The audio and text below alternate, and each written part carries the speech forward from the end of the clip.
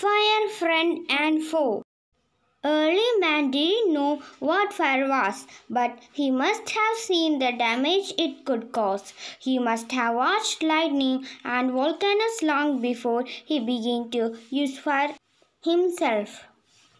Fire is the result of a chemical reaction when the oxygen in the air combines with carbon dioxide and hydrogen in a fuel. A chemical reaction takes place. Energy in the form of heat and light is released in this process. This is what we call fire. Three things are needed to make fire: fuel, heat, and oxygen. It is something said that fire is a good servant but a bad master.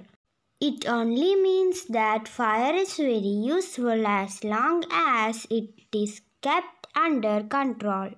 For instance, we use it to cook our food, warm our homes in winter, and to generate electricity. But on the other hand, if fire gets out of control, it can be very dangerous. Each year, thousands of homes and shops are damaged by fire.